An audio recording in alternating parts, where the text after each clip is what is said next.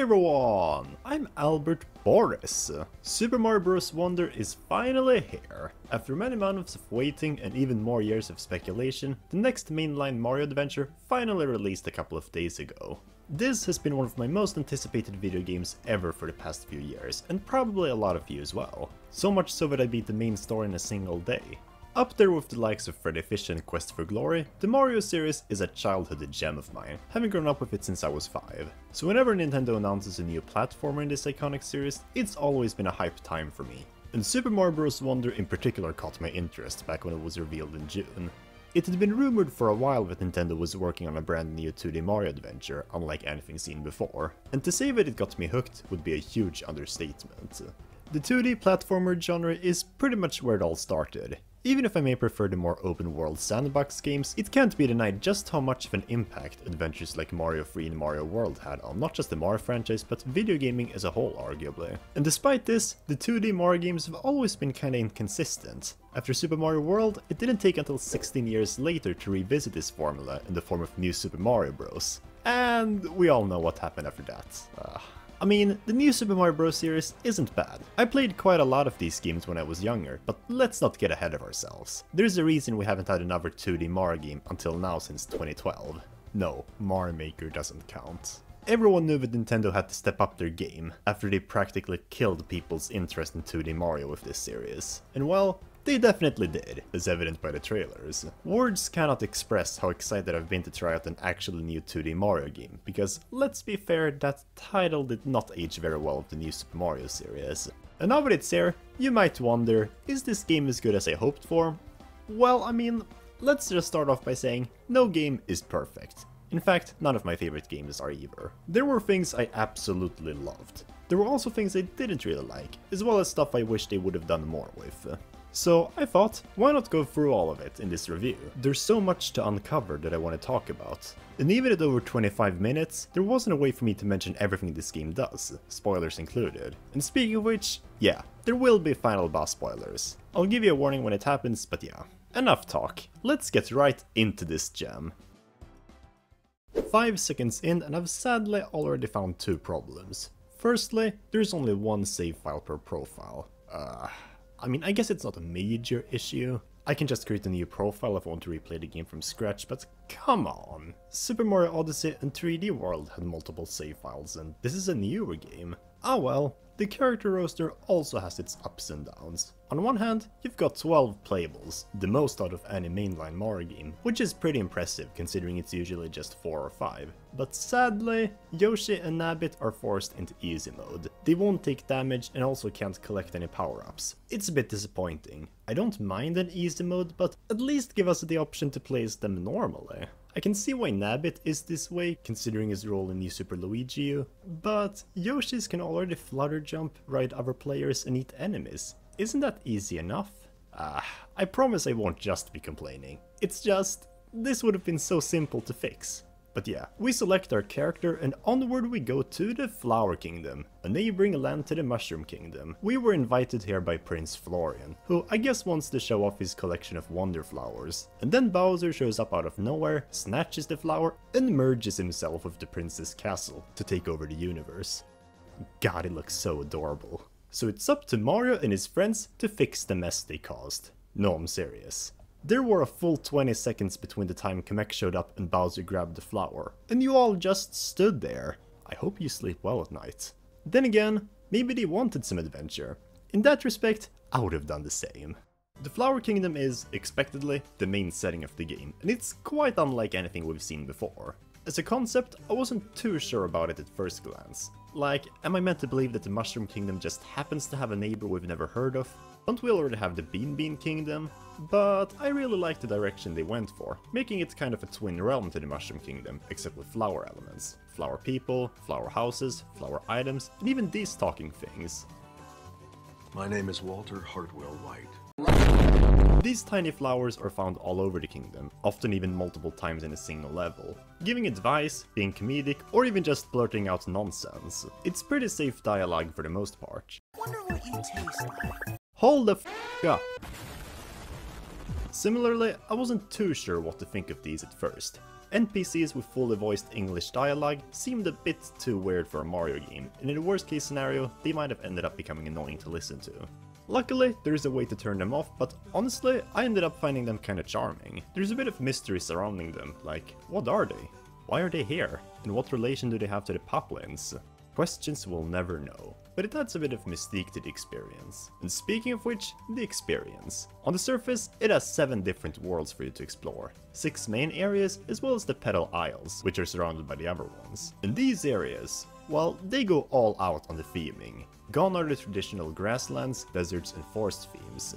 The first world, Pipe Rock Plateau, alone is more impressive than the whole new Super Mario Bros. Series combined. In just one single area, you've got the grasslands, savanna, autumn forest, underground forest, polluted forest, cliffs and more. And the best part? None of it feels out of place. The world map is structured in a way that all levels feel naturally integrated to the area. And there is a wide variety of level types as well. On one hand, you have the regular ones. They're some of the most unique levels I've played in any 2D Mario, each and every one tackling a really unique gimmick. They're short enough that you can speed through them if you want to, but if you take your time, there's a surprising lot to uncover, and I like that.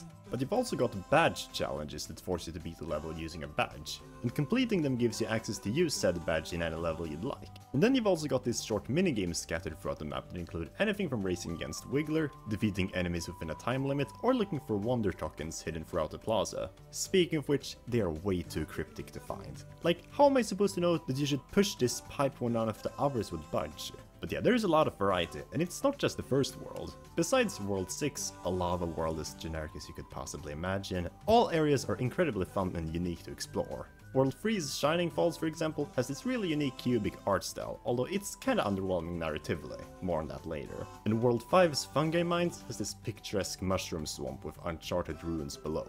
My goodness, is it gorgeous. World 2's Fluff Puff Peaks seems to especially have made a place in people's hearts, with the pink fluffy tree above a winter wonderland, and I don't necessarily disagree. Although for me personally, World 4's Sunbaked Desert especially stuck with me, with the huge fortress in the white sands. I loved how it was basically one huge open area that allowed you to play the levels in any order you'd like, and there was a surprising amount of secrets. Honestly, I couldn't give any of these worlds justice if I wanted to. I'd have to make a separate ranking video if I truly wanted to shine some light on them. Even Petal Isles was pretty cool. It's not quite a world in the same sense as the other 6, it's more like a hub that connects these different locations, including Bowser. But it also has its fair share of unique levels, so it still kinda counts. That said, perhaps the standout feature of Super Mario Bros. Wonder though would have to be the Wonder Flower and seeds. Each of the 69 regular levels have this mysterious looking flower. According to the Super Mario Bros. Wonder Direct, they thrive off the mysterious powers of this kingdom, and when interacted with, they let go of it all and trigger a wonder effect. Now what is a wonder effect? That's an excellent question, because there's not actually a single answer. The best way to sum it up is that weird things start happening on the level. Sometimes inanimate objects come to life. Other times, there will be a musical number. Sometimes, you'll even take on a new form, whether it be a Goomba, a Spinny, or best of all, Jesse Pinkman. By the first level, I thought it was a neat way to spice up the gameplay. By the second level, my god, I think we all share the same reaction when the Piranha Plant started singing. I love how many of these wonder effects also feel like references to other Nintendo media. For example, the effect when the world around you would slow down or speed up gave me huge flashbacks of Super Paper Mario, and the airship levels with the crosshair aiming in on you immediately made me think of Donkey Kong Country 3. It's quite amazing. Originally, the Wonder Flower was actually just gonna warp you to a new area. Thank goodness they went for something more original. But yeah, the main purpose of the Wonder Flower is that while the level is under this effect, you have to get to a certain point of the map in order to find a Wonder Seed. The Wonder Seeds are kind of the main collectible in the game, and honestly, they're practically worthless.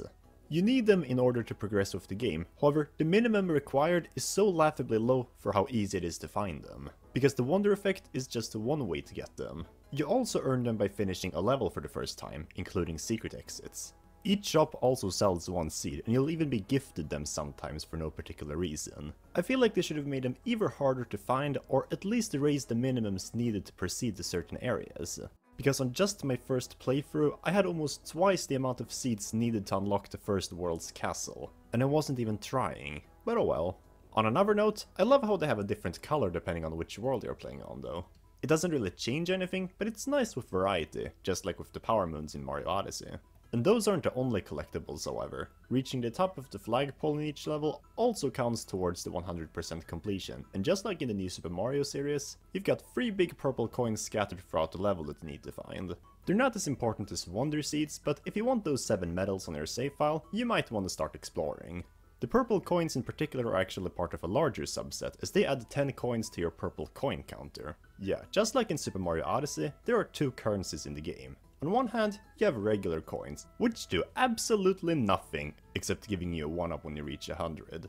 The purple coins, however, allow you to buy stuff from the shops, as well as higher poplins to remove the blockades. Unlike Wonder Seeds, these are actually worth every penny, just because of how much you can buy in the shop. I was a bit sad to learn that there was a maximum to how much you could carry at once, but hey, it is what it is. I mostly ended up using them to buy the badge power-ups. Which brings us to the power-ups. Surprisingly, there aren't really a lot of them in the game. Among the returning ones, we will have the Super Mushroom, Fire Flower and Invisibility Star, and 1-ups if you count them. However, it's all compensated by the game's 3 brand new power-ups, and if I'm gonna be completely honest here, these are some of the best power-ups ever introduced. They're not only creative on the surface, but they're so incredibly versatile. Let's start off with the Elephant Fruit, the most iconic one introduced. At first, I was a bit worried that they only added it for marketing because, let's be fair, this looks so ridiculously adorable. Whoa, Zowie! But I was surprised by how useful it is. You can defeat enemies up close with your trunk, destroy blocks, become stronger, and spray water on flowers to find secrets. I still don't really understand how elephants are relevant to the Flower Kingdom, but one thing's for sure, they're incredibly fun to use. The level music will even change to incorporate trumpets, which is a nice touch. Actually, it's not. I prefer the music without the add-on trumpets, since they kinda detract from the original atmosphere the songs were going for. My favorite new power-up though would have to be the Bubble Flower. Don't ask Nintendo where they got the idea.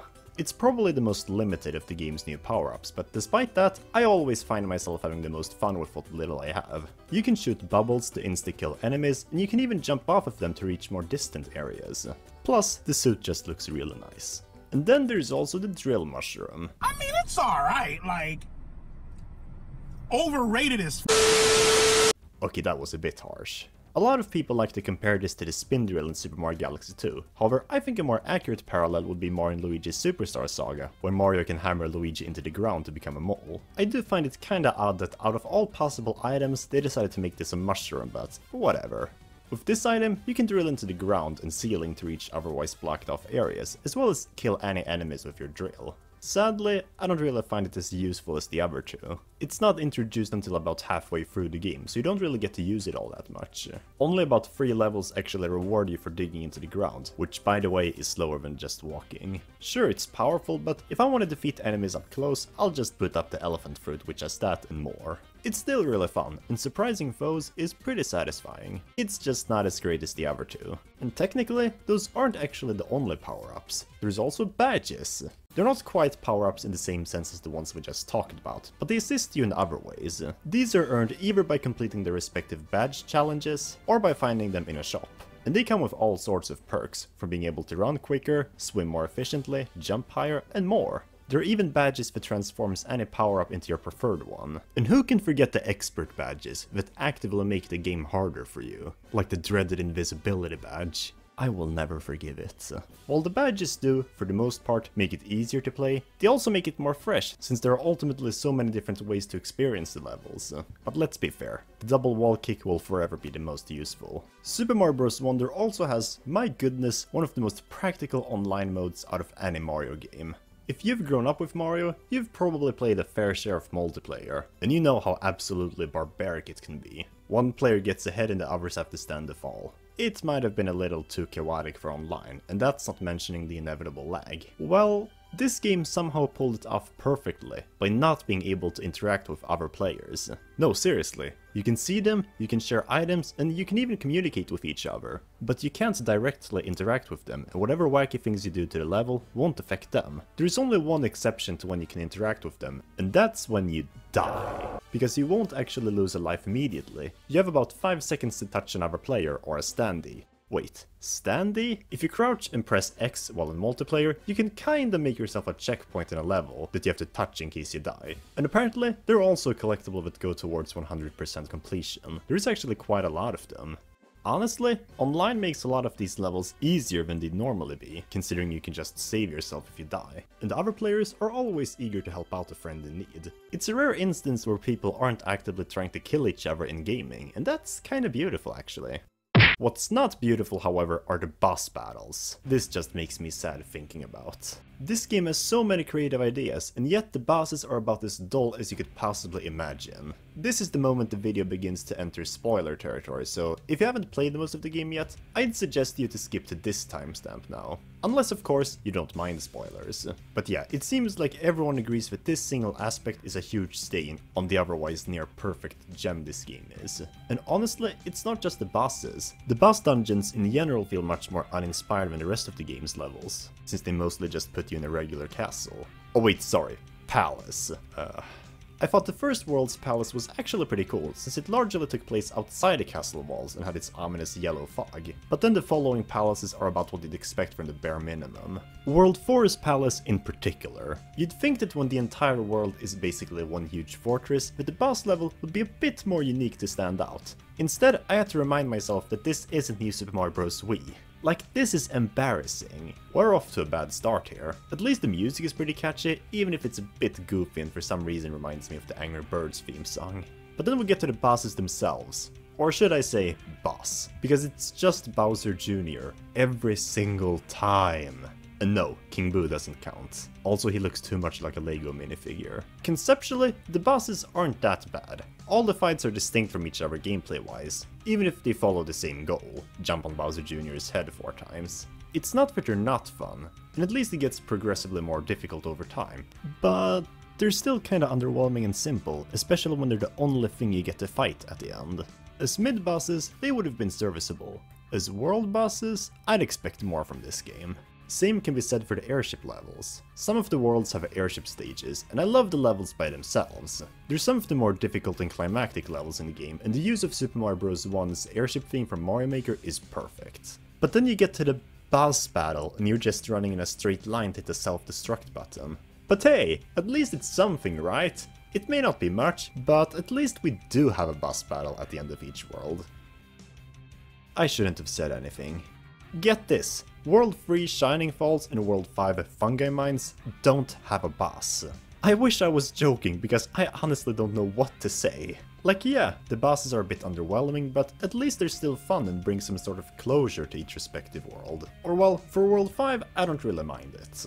The narrative is already interesting enough, exploring uncharted ruins to save an expedition, and the ending is really heartwarming. But World 3, in my opinion, is actively hurt by this decision. It seems like most people rate this world lower than the rest, and I can't say I don't understand why. Just give me your goddamn Wonder Seed, Poplin. Bowser is trying to take over the world, and you want me to do your trials to earn it. There are bigger things going on. But at least the final boss is pretty cool. After you beat the main 6 worlds of the game, Bowser will have a short little monologue about how he's already finished preparations, and he's so generous that he allows us to enter his body for a sneak preview. Man, they're going all out on the Mario RPG references, aren't they? Well, Thank you! being the saint he is, he even prepared some trials for us before the real party starts. Say what you will about Bowser, but at least his trials are more fun than Yoda's here. Then again, they're also more intense and climactic. Get this, we have a Bullet Bill, we have Torpedo Ted, and now we also have a Missile Meg. This is just amazing. But yeah, after we're warmed up, we're finally here, at Bowser's Rage stage. And this is a really solid final boss level. It tricks you into thinking you'll first be having a standoff against Bowser Jr. until his Wonder effect backfires on him. Now yes, this may be an auto-scroller, but it's a damn good one. They truly made it feel like all of the game's elements converged for a final showdown, with lots of familiar faces and foes, even King Boo with his too deep voice. At first, this simply seems like good game design, you know, taking what you've learned. But the best part is that it actually makes sense narratively. The closer you get to the battle, the general vibe starts to change as well. You hear clappings in the background, notice this huge stage in the distance. And that's when you realize that all of these familiar faces are here for something bigger. And then you finally make it.